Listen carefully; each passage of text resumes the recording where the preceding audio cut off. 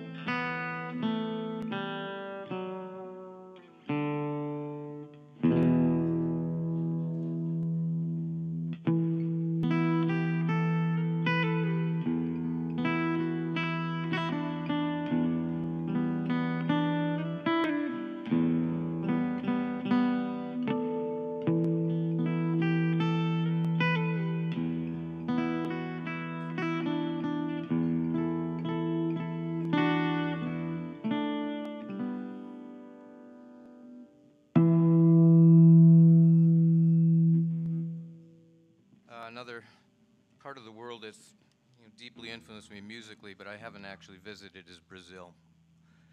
I'm going to play a couple songs. One is one of my own tunes called Tana Bossa, and it's in the Brazilian spirit, and then that's followed by a tune by Lowell Borges, who was one of the original street corner club kids with Milton Nascimento down in Minas Gerais. So here we go.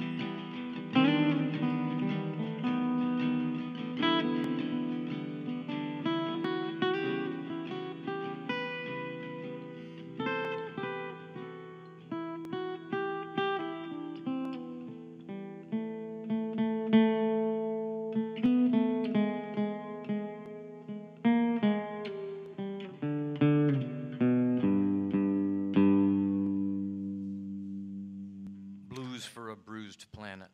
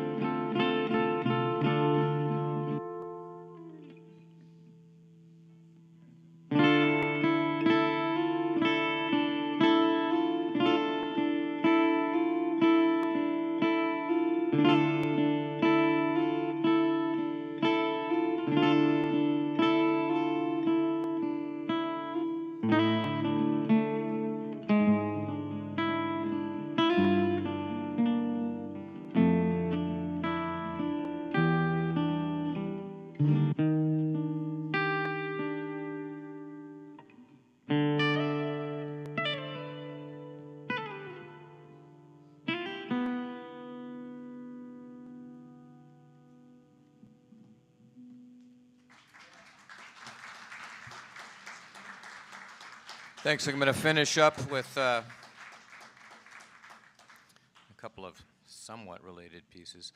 I became enchanted with some music I found on an old Smithsonian Folkways cassette called Musics of the Soviet Union. And there were a couple of pieces of male choral music from Georgia that were very helpfully titled Georgian Music 1, Georgian Music 2. And I was just really taken by it, and I looked into it a little bit and found out that arguably the Georgian choral music is the first instance of polyphonic choral music on the planet. Anyway, I came up with an arrangement of one of those pieces, and then there's another piece that has always been kind of knocking around in my mind since I heard it on the radio as a youth, and it was a rainy night in Georgia. And so I'm kind of stitching these two together, my arrangements of both, and I'm calling it Georgia's on My Mind. And with that, I will bid you adieu, and I want to thank again Chaos and the Cosmos for involving me on their special night, and also thrilled to be on stage again with oscillation, everything oscillating. So, all right. Thank you.